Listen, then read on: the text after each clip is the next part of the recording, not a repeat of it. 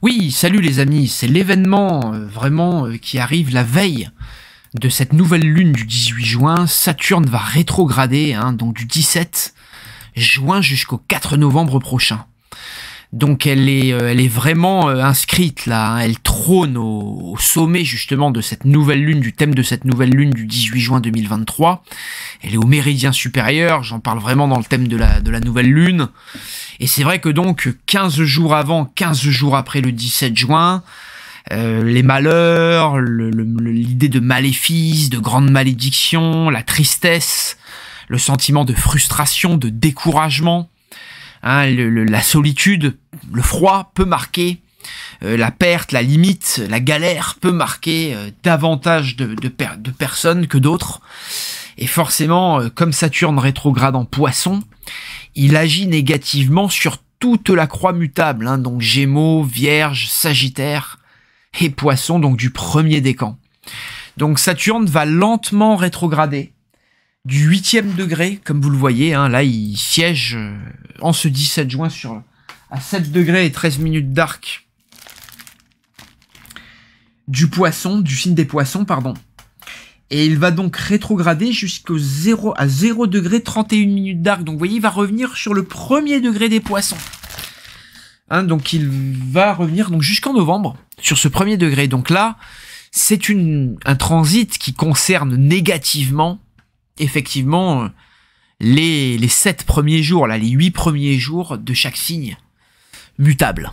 Donc les personnes qui sont nées globalement là entre le 21 et 29 mai pour les Gémeaux, entre le 21 et 29 août pour les Vierges, entre le 21 et 29 novembre pour les Sagittaires, entre le 21 et 29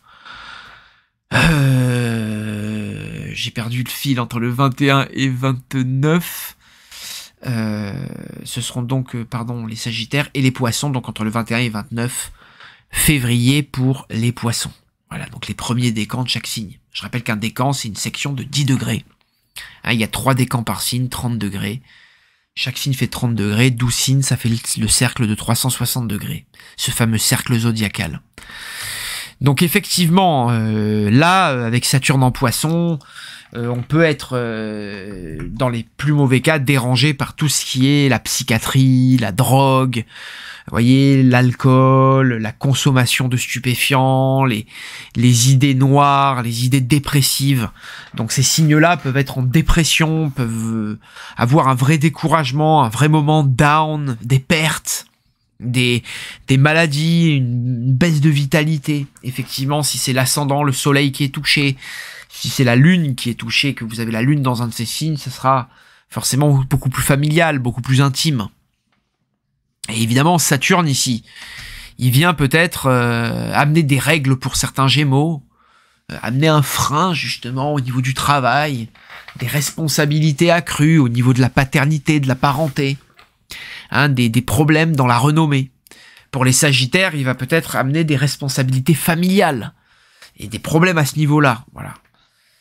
Et évidemment, peut-être une absence ou une difficulté dans la vie liée à l'épouse ou dans notre vie d'épouse si on est une femme. Forcément, c'est des responsabilités lourdes qui peuvent concerner la famille. Si on est vierge, c'est la relation à l'autre qui peut être challengée, dans beaucoup de cas. Donc on est à Saturne, il nous pose souvent la question, est-ce qu'on peut durer dans ce processus? Est-ce que on peut durer dans cette situation? Et si vous faites partie des premiers décans de ces signes, et le Poisson c'est pareil, le Poisson lui il est concerné par ses rêves. Poisson c'est quelqu'un qui veut rêver, qui veut atteindre un idéal, qui veut être en symbiose, en paix, en osmose. Et là, Saturne lui dit, oui, mais est-ce que ton rêve, il est faisable? Est-ce que ton rêve, tu l'as atteint? Est-ce que ta situation, elle peut encore durer 30 ans comme ça? Est-ce que tu peux encore patienter, tenir encore 30 ans comme ça? Et dans bien des cas, quand on vit malement Saturne, c'est non. Et on doit justement trouver une manière de radicalement changer. On doit trouver des nouvelles solutions. Et souvent, justement, si vous êtes Sagittaire ou Gémeaux, vous avez là 3 ans de 2023 à 26 où vous subissez le carré. Et dans quelques années, justement, vous vivrez, dans 2-3 ans, vous vivrez le trigone ou le sextile. Donc un aspect cette fois harmonique. Et vos efforts de 2-3 ans, par exemple de solitude, de travail, auront payé. Vous voyez, vous aurez passé un cap avec Saturne, vous aurez franchi un mur, une montagne, une muraille. Vous ne serez pas resté accroché à la falaise, vous n'aurez pas chuté. Et Saturne, c'est une planète qui nous demande souvent d'éliminer, de réduire. Donc ici, en Poisson, elle nous demande de réduire des croyances, de réduire des idéaux, de réduire justement une attitude qui est trop perchée quelque part. Vous voyez, il nous demande de revenir un peu à du concret, à des choses solides et durables. Mais il nous demande aussi d'atteindre un plus haut niveau dans l'altruisme, un plus haut niveau dans l'amour inconditionnel. Il nous demande de nous ouvrir à fond aux autres. Et quelque part d'être capable d'endurer le pire pour celles et ceux qu'on aime. Donc il nous demande, il nous provoque en challenge ici, Saturne. Et ça, durant tout ce transit en Poisson, il invoque, enfin il provoque l'humanité pour qu'on avance un peu plus dans l'amour inconditionnel, pour qu'on soit beaucoup plus à l'écoute des autres, pour qu'on soit beaucoup plus en train de remettre en question nos croyances et ce qu'on pensait, ce qu'on croyait. Parce que malheureusement, souvent, on fait des choses et on dit on croyait que, on pensait que. C'est très Poisson, ça. C'est très neptunien. Et Saturne, lui, nous dit, attends, avant de croire, avant de penser, vérifie, confronte-toi au réel, organise, mesure, prends ton temps, prends surtout ton temps. Saturne, si vous êtes un de ces signes qui est vraiment impacté par Saturne, il vous demande de prendre votre temps, Saturne. Tout simplement, des fois, la patience résout beaucoup de problèmes. Et c'est vrai que on manque de patience, hein, d'autant plus que, comme on le voit, la journée de la nouvelle lune et même les journées d'avant, Saturne, il est au carré de Mercure. Alors on a vraiment, vous voyez, Mercure dans son signe en Gémeaux et Saturne de l'autre. Donc on a des problèmes psychiatriques très forts autour de cette date de nouvelle lune. Des coups de folie, des coups de sang qui peuvent péter à quelques jours avant, après la nouvelle lune. Donc attention ici. Il y a vraiment l'esprit. Mercure n'est pas à la fête, Saturne. Il y a des restrictions, il y a des charges lourdes sur le plan mental. C'est la douche froide, c'est le cadenas. On voit là les jours après ce qui s'est passé à Annecy en France, par exemple, vont être plombés là. Vous voyez, je viens d'apprendre la nouvelle, j'enregistre les vidéos sur toute la journée. J'avais dit qu'avec Mars en Lion, il pouvait y avoir des dégâts qui pouvaient être faits dans des lieux d'enfants. Dans des parcs, dans des pièces de théâtre, dans des écoles. On a vu cette école qui a brûlé en Guyana avec 20 enfants morts. On a vu ce carnage à Annecy, un taré qui sort et qui découpe des enfants au couteau, quoi. Donc attention, parce que sur cette période, on avait des gestes inconsidérés avec la conjonction Mercure-Uranus et d'autres choses qu'on a observé très près, justement, de cette redescente de pleine lune. On était le 7-8 juin, pardon. On a eu ce barrage qui a sauté et tout. D'autant plus que quand on va être près de Saturne rétrograde, le 26 juin, il y a ce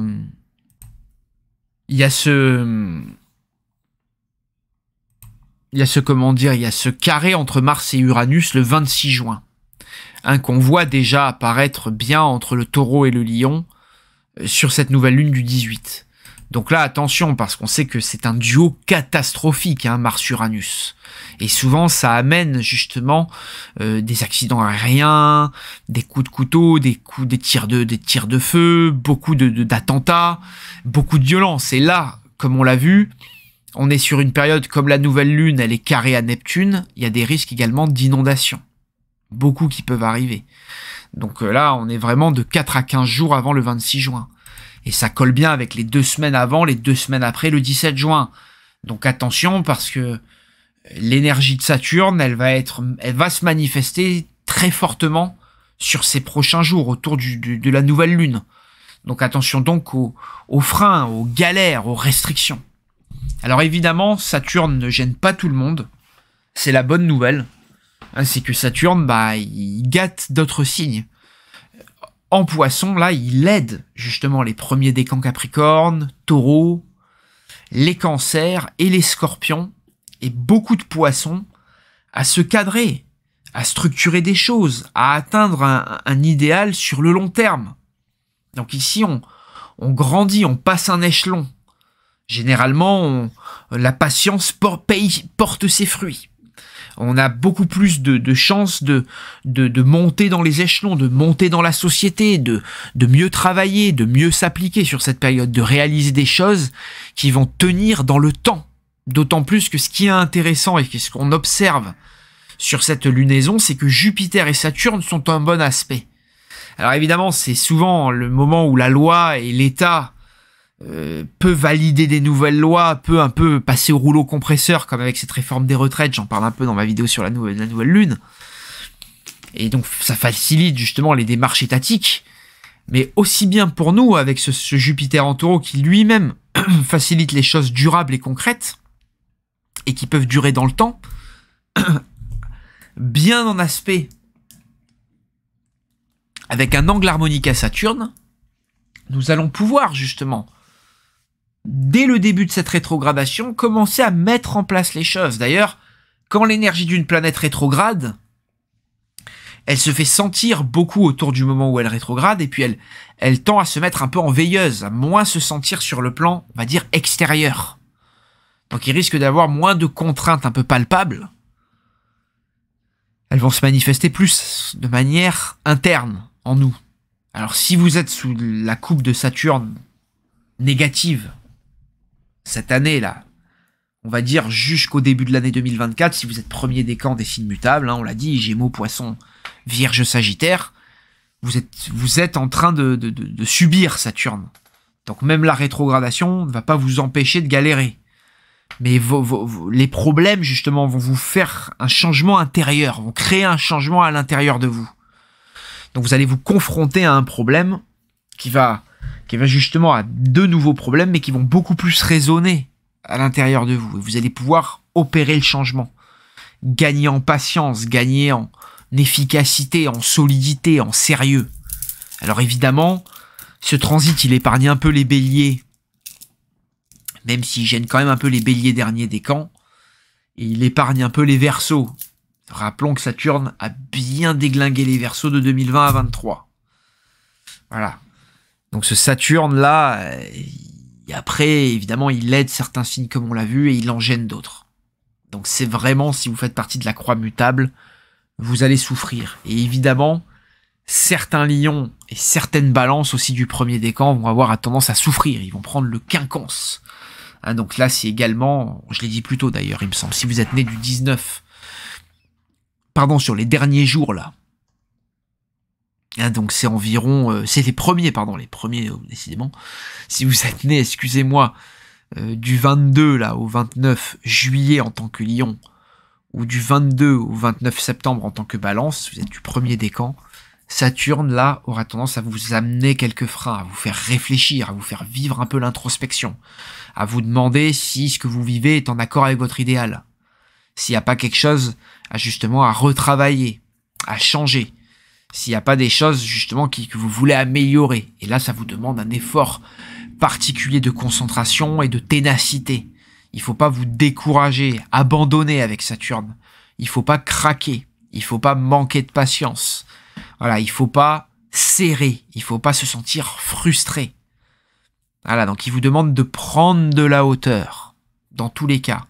Évidemment, les signes gâtés, comme les taureaux, les capricornes, les cancers et les scorpions, et certains, mais juste certains poissons, et certaines, attention, n'oublions pas les dames, mais quand je dis certains, c'est aussi certaines, monsieur et madame celles et ceux, eux, ils vont être facilités. Donc eux, toute cette prise de hauteur, cette facilité à construire durablement, à encaisser, à être stable, solide, patient, à méditer positivement, à se soigner avec la médecine douce, à devenir son propre médecin, à beaucoup mieux mesurer, raisonner, prendre sur soi et autres. Saturne va faciliter là. Voilà. Pour les signes qui sont en plein carré, et là, la mutable, Vierge, Poisson, Sagittaire, Gémeaux, ils ont tendance à beaucoup plus se crisper, s'énerver. On le voit, le Gémeaux, c'est un nerveux.